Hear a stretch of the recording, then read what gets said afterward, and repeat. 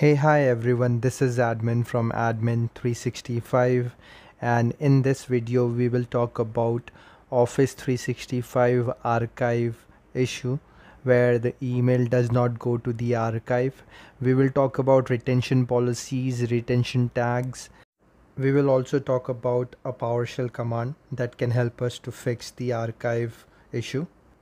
So let's get started. So if you have archive turned on your account in Outlook, you will see a separate mailbox like you see in front here, online archive followed by the mailbox email address. So it is a separate storage provided to you whenever you enable archive, and all the emails from your primary account gets moved to the archive depending on the policy which you have assigned.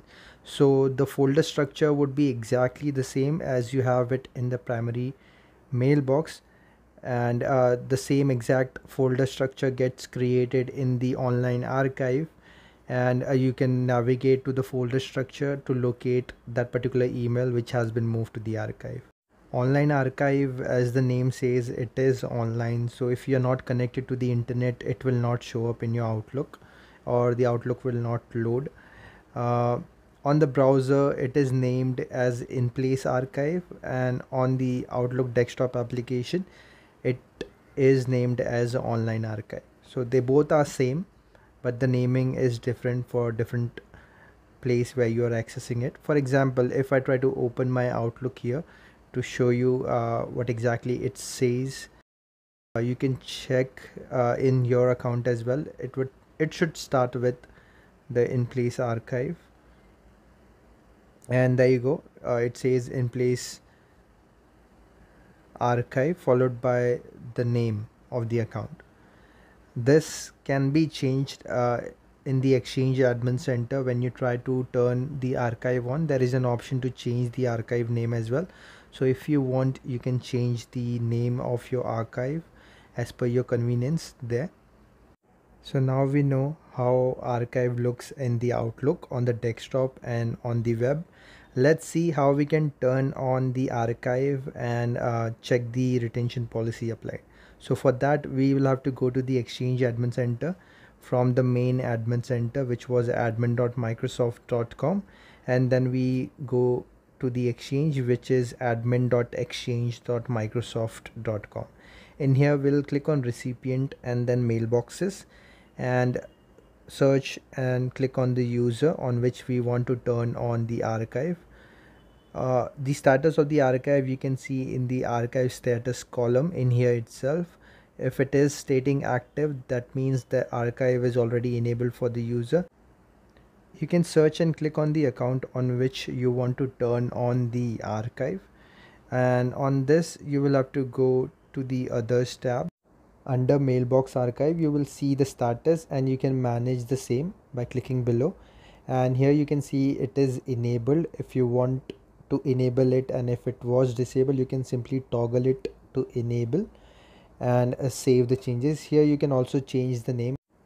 Once the archive is enabled, you can check the policy which is assigned to the user, and here you can see the retention policy is default MRM policy. If you want, you can change it if you have made any custom policies.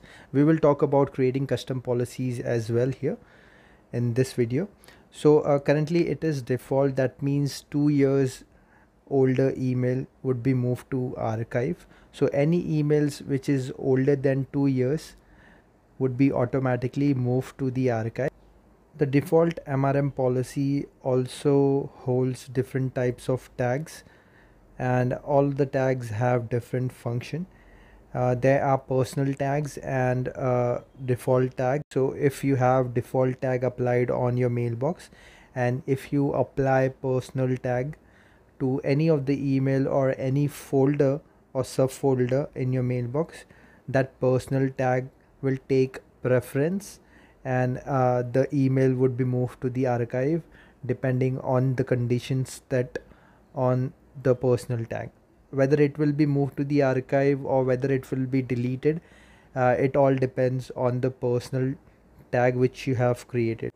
So let's see how we can apply personal tag, and before that we'll see the policy which is the default MRM policy.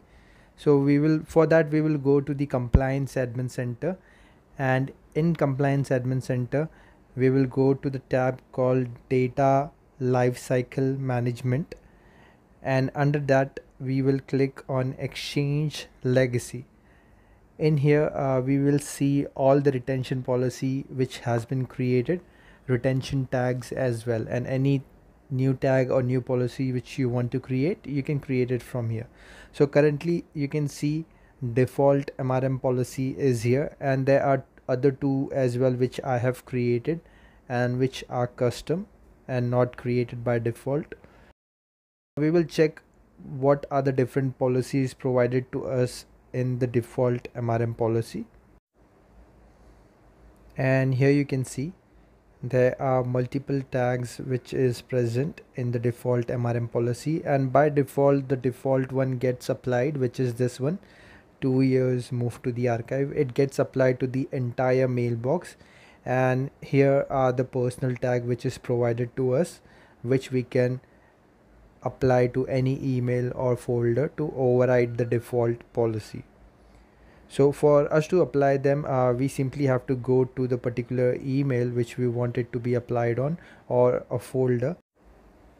To apply, we will have to right click on the email and then click on advanced action and assign policy, and in here you will see all the personal tags which is present in the retention policy.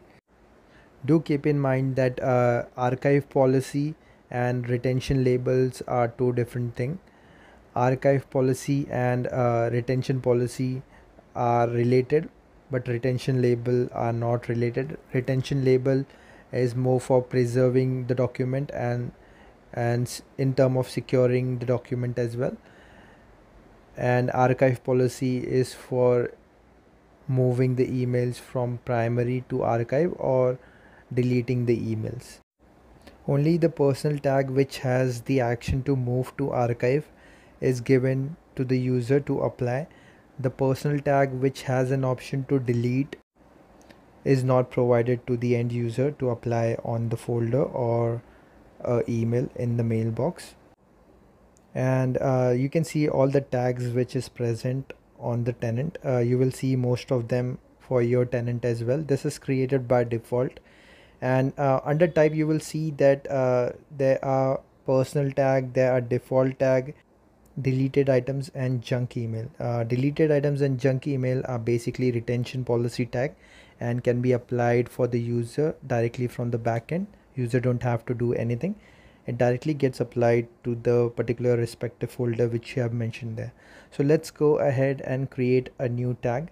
We will give it a name and a description, and then on the next page we will see an option to either create a default tag which gets applied to the entire mailbox, and the second option is retention policy tag which gets applied to the default folder like deleted items, junk email or inbox sent items. So all the default folder which is present in the mailbox, you can apply it to them.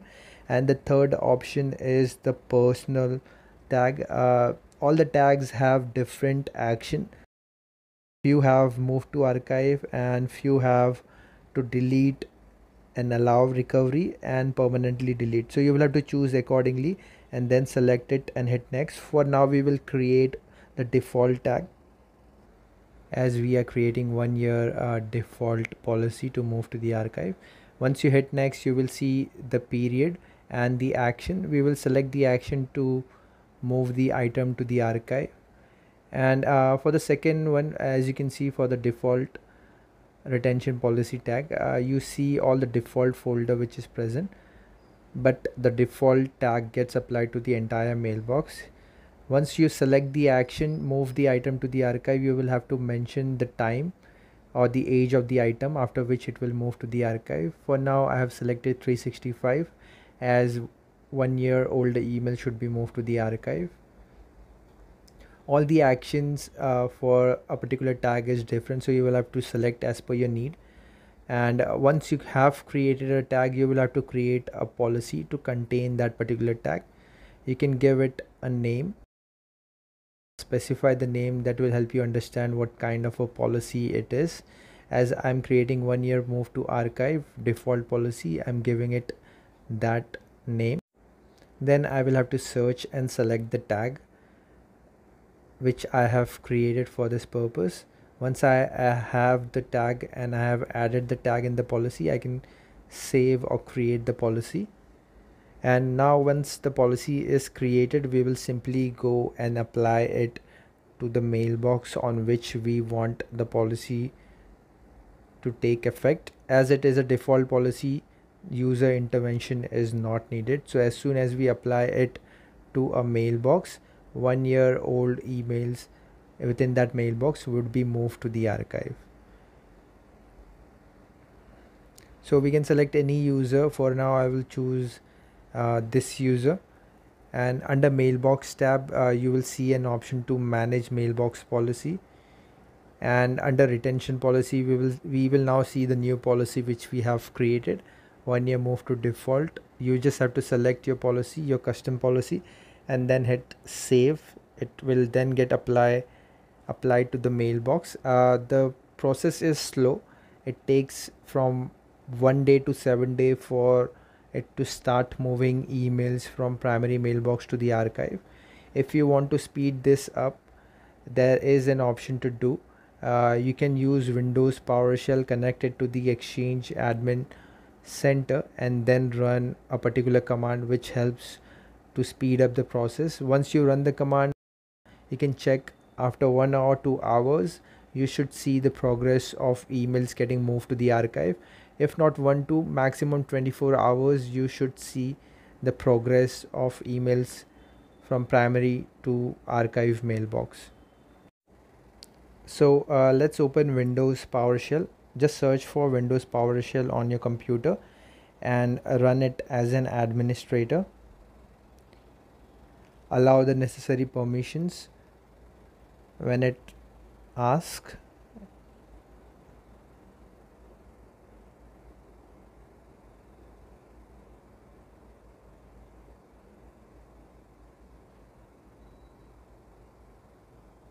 And once the PowerShell is open, we will simply connect it to the Exchange Online by running the necessary commands. I will share the same within the description, a link to connect to Exchange Online. You can follow the same to connect to Exchange Online.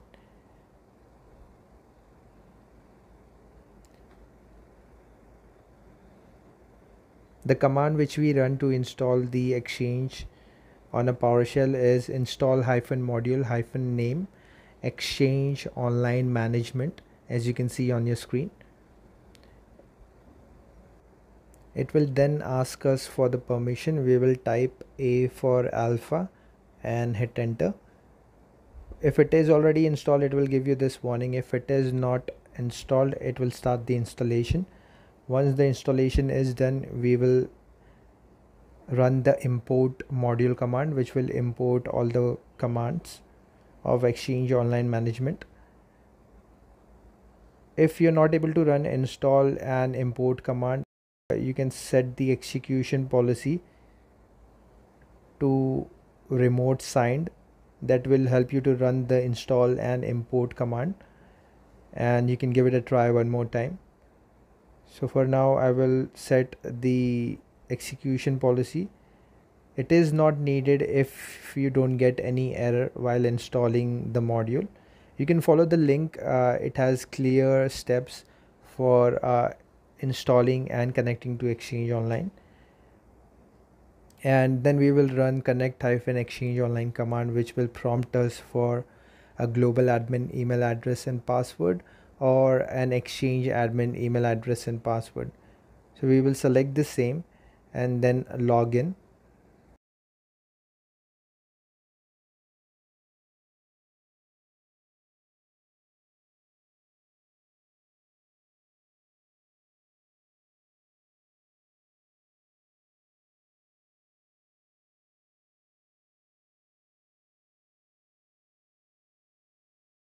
So now as you can see, it is connected to Exchange Online, and we will simply run the command which will help us with the archive process.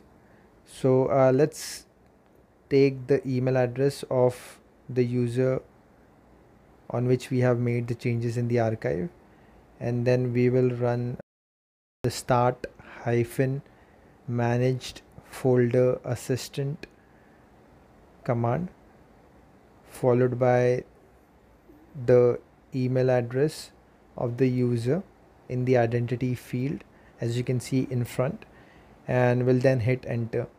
Once you hit enter, it will send a request to the server to start the MRM process. I recommend to run the command at least couple of times just to make sure. And in case you get any error, if you have recently turned on the archive and you have created a policy, or you're trying to run the PowerShell command and you get any error like the archive is offline, then wait for 10 to 15 minutes and then try the command again and check the behavior. So once you run the command, wait for a couple of hours, at least to max 24 hours, and the email should be moved from your primary mailbox to the archive, provided that there are emails which are matching or hitting the policy which you have created. For example, I have 1 year policy, so if I have email older than 1 year, then only I will see the emails getting moved to the archive. All the emails which are not older than 1 year from current date will not be moving to the archive, so they will still be in the primary mailbox. So there you go guys. If you have any question, doubt of archive or archiving policy or retention tag or anything about archive, you can drop it in the comment section.